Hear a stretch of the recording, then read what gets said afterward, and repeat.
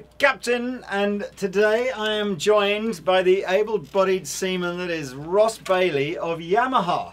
Morning. I've known Ross for a while now. Ross has worked for a few different companies that we've dealt with over the years, but now he's with Yamaha, I hear, because the maternity pay is better. Anyway. And more time off. More time off. So, who's heard of this? Who's heard of this? What have we got? Tell me. THR, the new THR heads. So, dual channel, single channel. And they're great. They're great, and that's the end of the video. And yeah, they're awesome, and they do lots of things, but really easy to use. Very, very simple range. There's two heads. There's a dual channel. There's a single channel. The dual channel is literally 2 times the single channel, so very, very easy. Good thing about this is they're super, super easy to use. The channel thing is an interesting one because they're not channels, they're amps. Yeah. So both amps are identical. You know how to use this straight out of the box. Yeah. Okay, so you've got 5 different amp models, regular amp controls. On the back panel, you see different tube selections, topology, so class A or AB for each amp. And that's sort of something that I keep scooting over and I shouldn't do. This is 2 completely independent amps in one box. So you've got their own input, their own output, their own effects loop, their own tube selection, topology, their own DI output where you can load in impulse responses.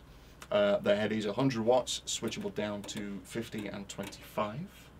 And it's, you know, it's quite a departure. It's I think when you first one of the guys at Yamaha gave me the heads up that there was going to be a new THR a little while ago, and you could tell that the sort of the internet rumours had got out, and absolutely everybody just assumed that the fantastic THR5 and THR10 home use guitar amplifiers were going to get a facelift, and everybody was very excited because of course THR10 and THR5 have been, you know, hugely popular, army of fans. Absolutely. And they were going, oh, I'm going to get a new better version of that.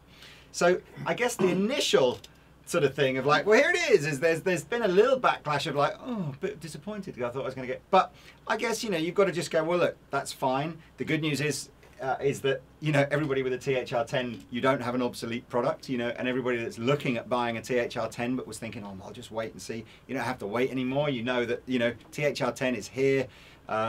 I have one, Chappers, I forget if he has a THR10 or a THR5, but we're, you know, everybody you know has got one of these little amps, so they're great. But so this is really upscaling, and even then, so the next surprise is you think, well, surely if they're going to do a gigging THR amp, it's going to be a modelling amp with digital effects in it and blah blah blah, and it's kind of not that at all either, is it? It's not that, but there's elements of that as well. So we still have the VCM modelling preamp, okay, which helped make THR so successful, was the feel and the dynamics of it. You still have that. I suppose backpedaling a little bit, this was 2012, I think we started working on this. And you kind of, you know, you talk to people, you do a bit of research, what do people want? We want a bigger, louder THR.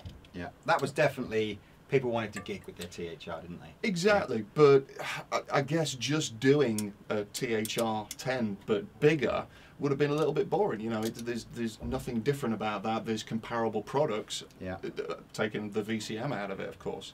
So, you know, you start brainstorming, you come up with ideas of what's cool. Well, dual amps are cool, so we build that in. Let's, I think people love to hear stuff other than me talking. So I think what we'll do, just to start off with, because I love the dual thing, so I'm going to kind of come back to that in a minute. I think that's a super like 2015 buzz thing that everybody should get into. But let's just use it as a single channel, single amp kind of. Let's have a look. So obviously the one we're using is here. I have another one on my lap here. And if we just go through some of the basic kind of clean to modern tones, some with a little bit of gain, some without, and just get some tones, and then I'll explain a little bit later as well about how the 212 cab works.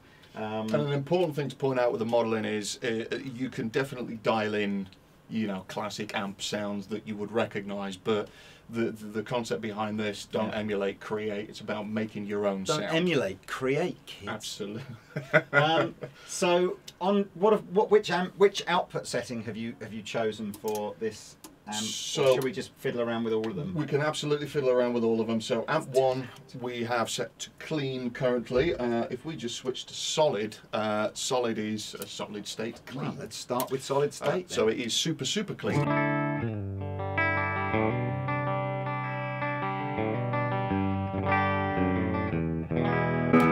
it a go. Classic Roland jazz chorus.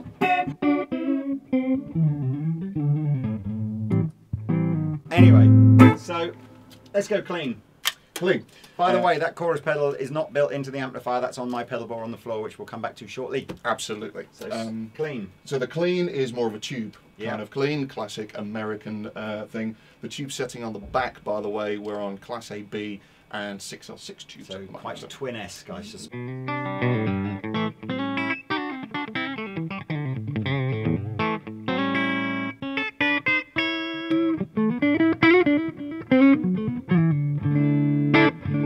Bit more dynamic than the solid.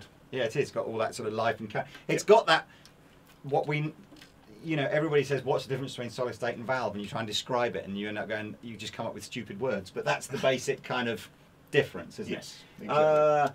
Crunch. Crunch, more of a lower gain. Okay, should we stay with 6L6s or do you want to just stay with put it on 6L6? EL84s or? Well, in fact, the Crunch is actually a good model to do that on. Okay. You can certainly hear the differences a bit more pronouncedly. Let's do that. Is that even a word? Probably. Okay, well it is now.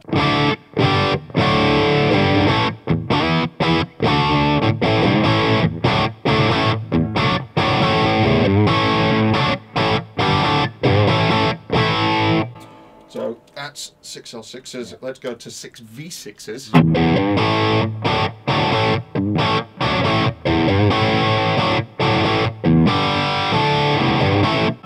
A bit more compressed and darker. Yeah, EL84s, so yeah. We should hear a little bit of low end roll off, a little bit more sparkle on the top end.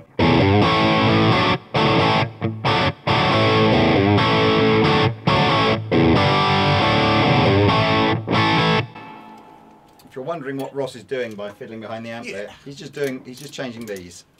Dead easy. We'll keep it on Class AB. Okay. So this is KT88.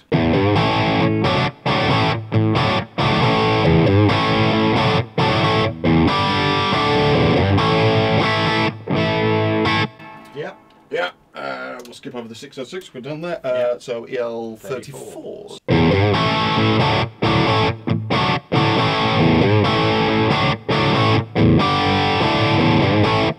So all that without even touching the EQ. So we didn't touch the amp.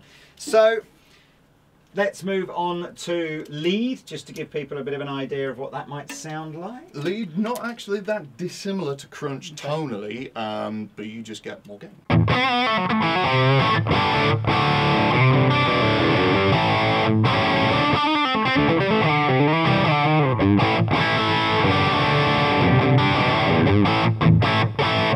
you can get some. Sounds great. Yes, it does.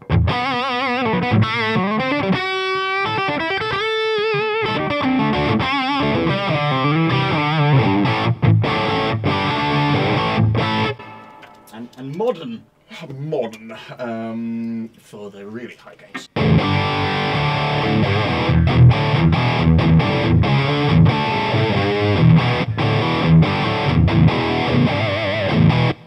So, nice quick little run through there. We've got this relatively quiet in the room, haven't we? Sort of, you know, what would I say, sort of loud home practice rather than anything louder than that. Now, this is the bit I like. This is the bit I like, and I like the fact that Yamaha have nailed this. And it's funny, really, because at the beginning of this year, I was, you guys who watch a lot of these will know I'm great friends with Rabir, and Rabir had just done a little amp project with another amp brand. But anyway, whilst he was trying to replicate his tone with another amp brand, it kind of became apparent that the fatness of Rabir's tone was because he had two different amplifiers running into two different speakers, and they worked. They both sounded okay on their own, but together sounded immense. And it wasn't about stereo, so I think this isn't about having stereo, although Rabea does use some of that stuff. This and you can do that as well. Yeah, this is just about having two amps complementing each other. And then, of course, when you think about it, when you see almost most of the guitar gods, when you think of the sort of the Joe Bonamassas and the John Mayers and and the Eric Johnsons, and you realise that actually they've all been doing that for years. They've all had multiple amps. Absolutely. So the kind of clever thing here is, and of course the challenge is, you can have modelling things that say, oh well, I'm going to make it sound like two amps blended into one. But the bottom line, if that sound comes out the same speaker, so the speaker is kind of going, look, I can only do one thing, I can't do two things. It never sounds the same as if you've got two discrete speakers doing their thing.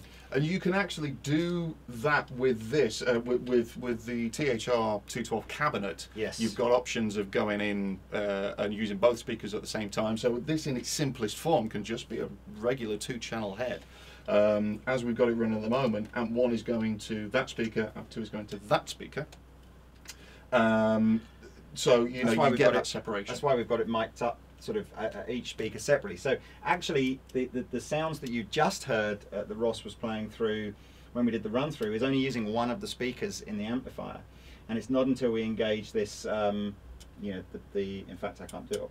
Can I do it off here? Oh yes. Yeah. It's not until we engage both amps and then both speakers start getting used, and that's when it all becomes kind of, you start going, oh, I kind of see why actually I've just got a complete duplicate of everything underneath, because I may want two of the same preamp tonal amps, but just perhaps set with different gain structures.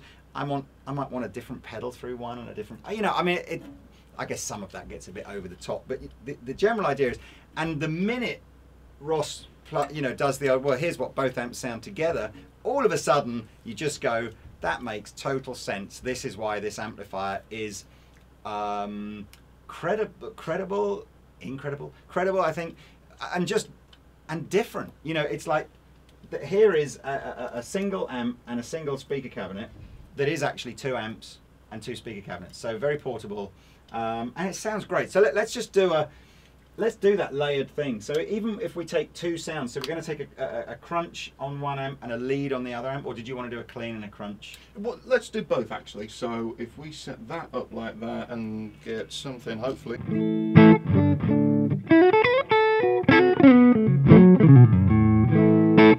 So that's one amp, isn't it? Let's hear just the other amp.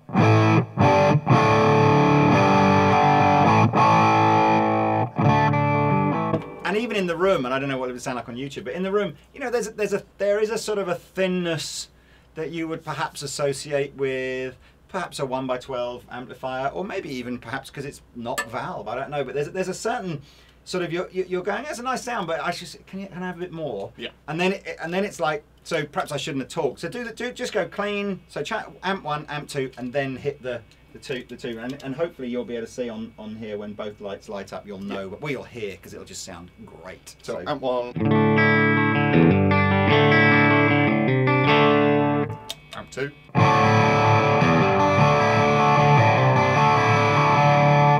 both together.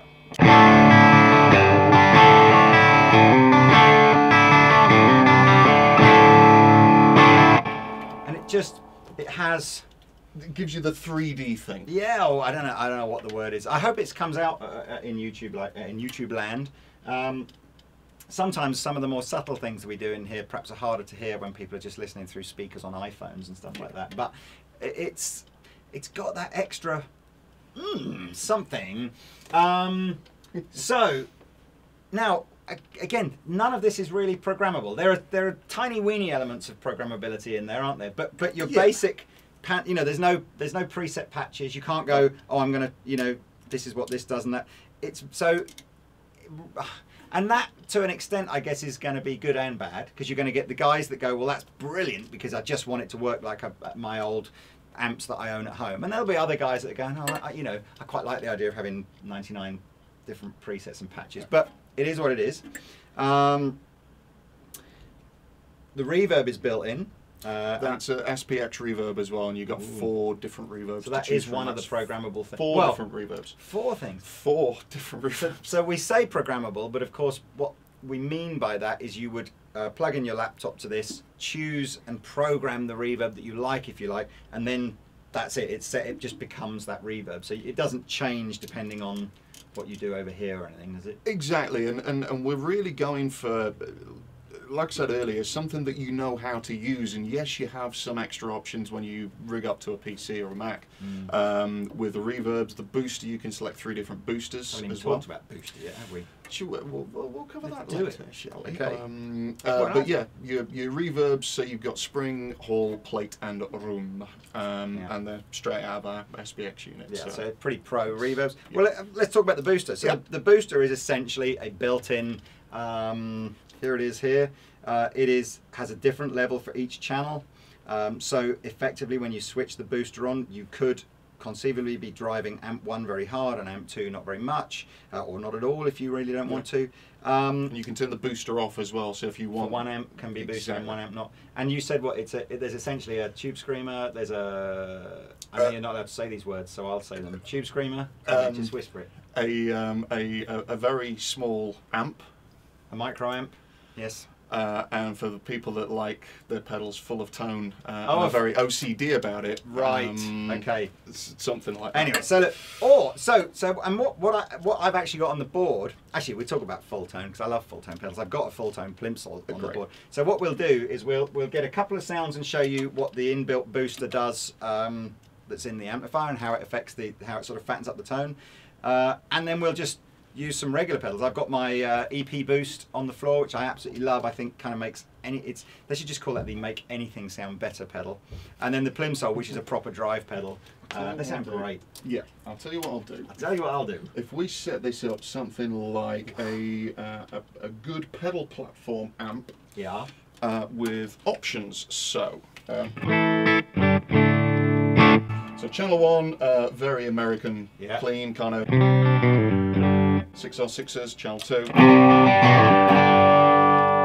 Have we got, just to be sort of completely anal, can we have EL34s on channel 2 and 6L6s on channel 1? You can. I actually put it on EL34s, but flick of a switch. KT88s, I put it on. I want EL34s on one, and then 6L6s on the other.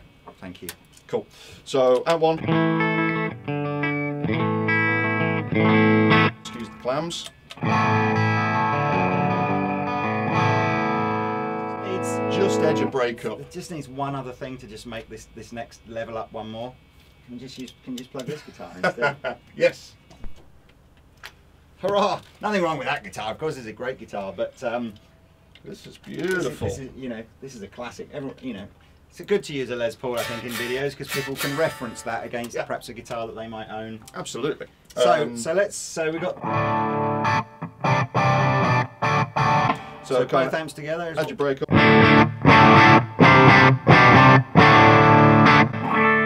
And then hit the booster in halfway through playing or something if you want. So on amp 1, in fact, let's do that individually. So amp 1, I've got it set up for the amber booster, which is the micro amp.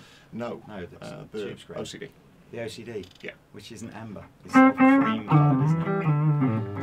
I'm colourblind, There's all this legal, political correctness where it's like, we've blatantly copied something, but we just won't say what it is. I don't know why you say what it is, but I think I think we could say it's a model of a. Yes, you can absolutely say so. Yes, and it's completely unconnected and a different company, and they may say it sounds nothing like it, and that's entirely up to them. But whatever. Well, the good thing about this is because it's one knob. Yes, you can select which one you choose from, but it's just one knob, so it's kind of a level and a gain in one. It's basically a more knob. There we go. So.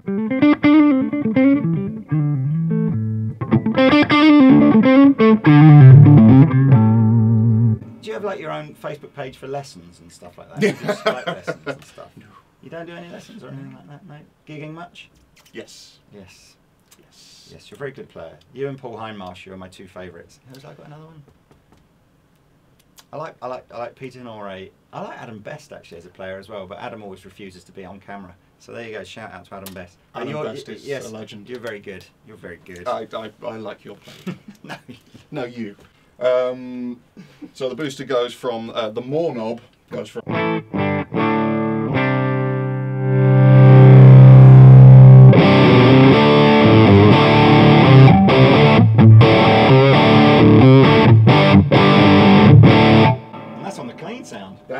clean sound. Woo!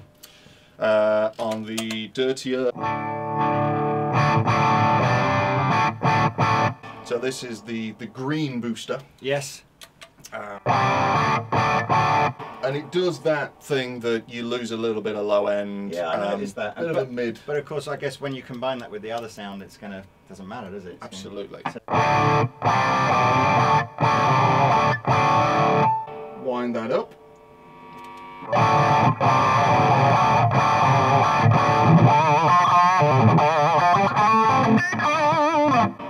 And combine the two.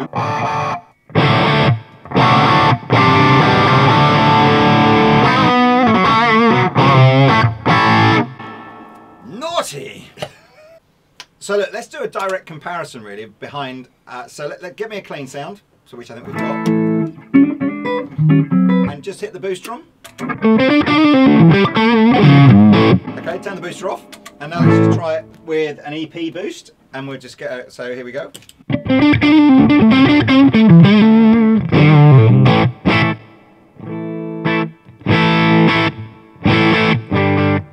Put your booster back on. A bit more gain on yours, isn't there? Yeah. Let's just try it. But turn yours off again. There's not, I mean, the EP boost puts bass end in, it does do that, and obviously the tube screamery type thing that you've got going is taking a bit of bass end away. But that was the OCD model. But you don't really sit there going, oh, one sounds like a digital amp that I've turned on and off, and the other sounds like a pedal. They both, they just both sound like good sounding different pedals. Yeah, one's a gain box as well, so I mean, probably the closer one would be something like the Plimsoll. Let's try the Plim, because this is just a monster pedal. So let's play clean for a second.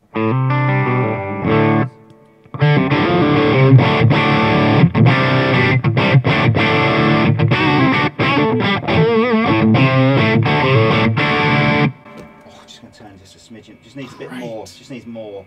A little bit more. Do it again. More.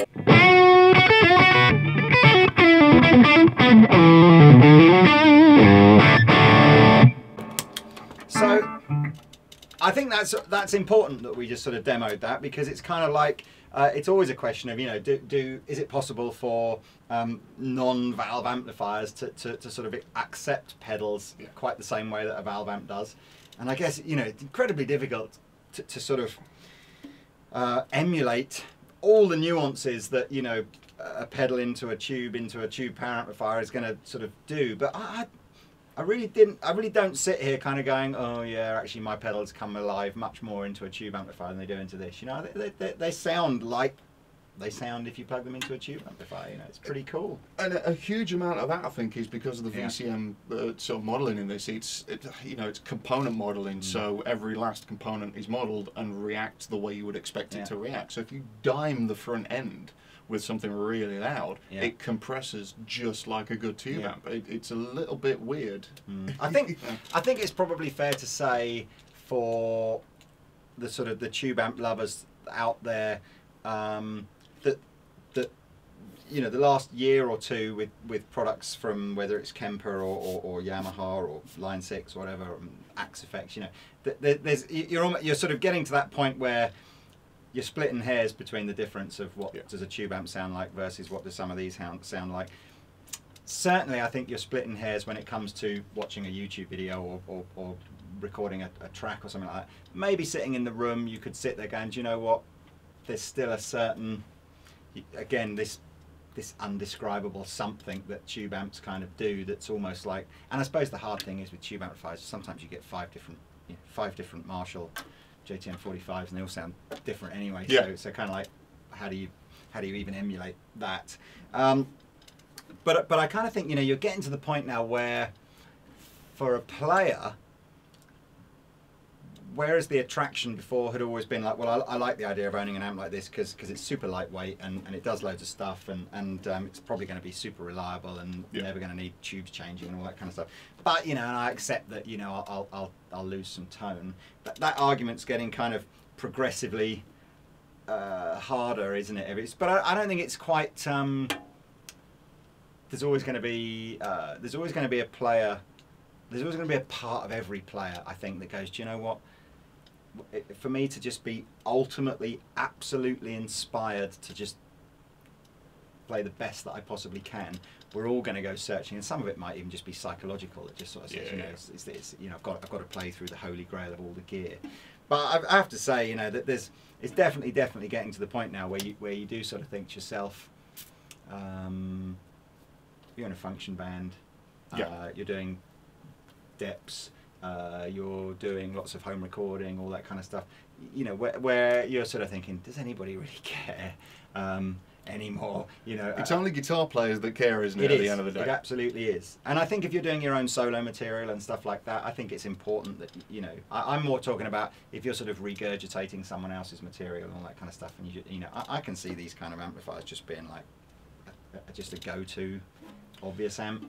Yeah, well, that's the big thing, and you can, yes, you can put it in the same conversation as Kemper's Axe Effects, of course, Helix. This is, of course, a very, very different beast. Completely. It's just an amp. Yeah, I mean, that's what I really like about this. In fact, probably my favourite thing about this is that it isn't programmable, and it doesn't have 57 different banks of amp models and effects and everything like that. It is, I mean, I suspect if 90% of people who buy this will not read the manual and will get everything out of it that they want to get out of it. And I've got a confession to make. I've not read the manual. Read the manual. I've not read the manual yet. And that's a great thing, because guitar players, I think, you know, on the whole, hate reading manuals. I think this is going to start. I think we're going to look back in 4 or 5 years' time, in a little bit in the way we all kind of got perhaps slightly obsessed with true bypass and all this kind of stuff, and things come along. But I think we're all going to get sort of educated into this idea now of this dual amp thing. And although a lot of the pros use it, I would still say that the bulk of amateur guitar players, you know, and hobby guitar players that just play for fun, they have one amp. And they will, or they use one amp at a time. Yeah. And they will never experience, they'll not even realise that they're missing out. And it is a beautiful thing. It is a beautiful thing. But you get issues with that, not just the lugging things around, and it's pro players are great. Phasing issues. Phasing and earth loop issues and all kinds of stuff. But yeah, I mean, if you've got 2 amps at home, it doesn't even really matter what they are. You could have a really great one and a really crappy one or anything like that. But get an ABY box, or, you know, and plug them both in side by side. I guarantee you'll get tones that you like better than just having one amp on its own. And it's back to that thing of don't emulate, create. Let's stop worrying about this sounds like Who came up with that terrible... Was that Mark? Was that Julian? Probably Julian. Probably Julian. Yeah. He's a good lad.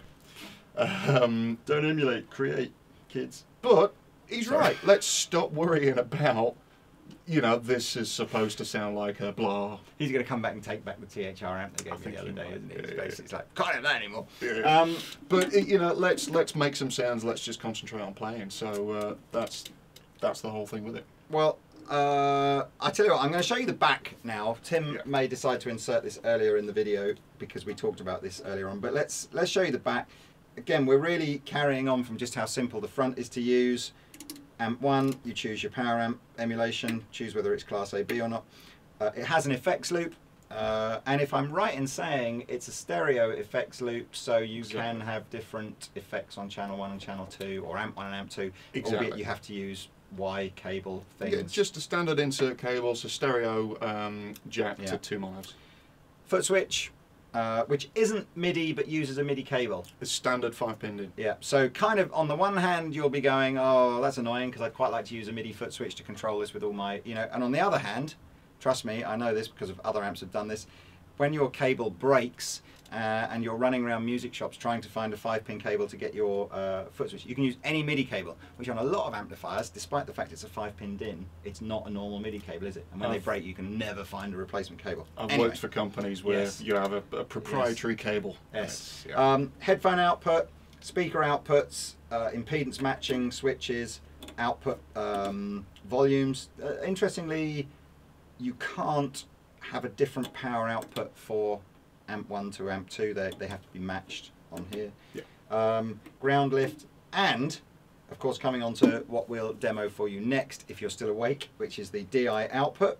And USB. Now USB, I should say, if you're a current THR10 owner, you will know that your USB output is a recording interface as well as the way you would use the editor on your laptop. THR HD and THR-H, that USB functionality has been scaled back to just give you access to the editor. So if you want to record direct out from this, the only way to do it is using the DI output or mic it up like we've done there.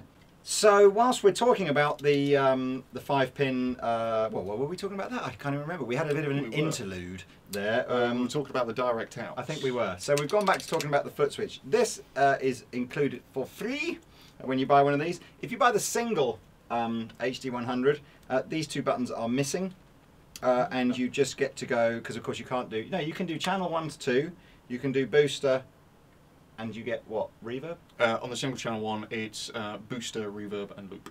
Booster, reverb, and loop. So there's, yes, yes, of course, because there aren't two amplifiers, are there? So there's no need to switch, yes. So imagine those 3 buttons, but spaced out in the same size casing. So it comes with it. Very pedalboard friendly. Very. I was thinking that as I had this on the floor next to that one. I was thinking, oh, this would just sit on your pedalboard, wouldn't it? Very cool. And so we're going to talk about DI. Yes. Balanced outputs, and essentially cabinet emulated with the option to use either the preset sort of cabinet emulation and the amplifier emulation that comes with the software, or load your own impulse responses in. Yeah, you've got a selection sort of in the software. So it's 112s, 212s, 412s, mic'd up in various different ways. Assignable per amp. Again, going back to that thing, it's 2 completely individual amps entirely. Yeah. So each amp has its own DI output.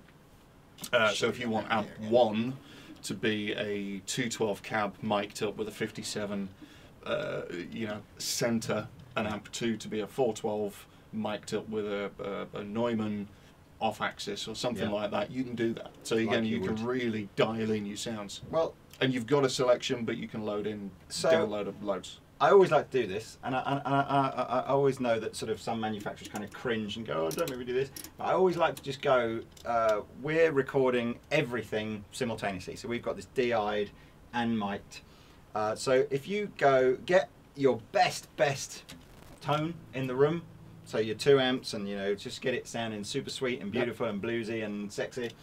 And then what we'll do whilst we're playing is our able-bodied sound man will just switch from what he's getting into the DI to what he's getting into the mics, and we'll just annotate on the screen so you can see what you'll know. I mean, we use a ribbon microphone, an SE ribbon microphone, and an SM57. And the ribbon mics are great. They do add a fabulous kind of beautiful sort of nice round bass and a little bit of room sort of tone in there, which the DI tends not to. Yeah. Actually, you know what we could do, and I'll just get a nod from Tim. Of course, what we could do is we could go ribbon mic and 57, just 57, DI, and just rotate that round, because a lot of you I know at home will just be miking up with a 57, and actually you might find the DI is perhaps a little bit more closer to the, although of course if you've got the impulse responses of the different mics, who knows? Well, should I just shut up and just get on with it? Well, something to kind of point out there, the impulse response will not be of this cabinet and this speaker in this room. Of course. So it will sound different. Just to put that out there. But like I said, better. It might sound better. You might prefer the sound. And certainly, if you're recording, a hell of a lot easier, isn't it, than miking up? Much less faff. And live as well. That's huge. So you just have the cabinet for your own monitor, live, and then the sound man gets his DI, and then you've got no mics, and. Or you could have the whole lot. I mean, just to Can you run this with no speakers attached then? So you could literally just turn up, give the sound man the outputs, he gives you your sound through the fold back, and off you go. Or the FR setup, you could do that as well. Yeah. So many different options with this amp. It's great. Times are a-changing. We just grabbed the Stratocaster here because I just thought it nice. We use a lot of gain in these videos. I thought it'd be nice to play something clean. Just chill out, Just relax, sit back, kick back, put your slippers on. Check this out.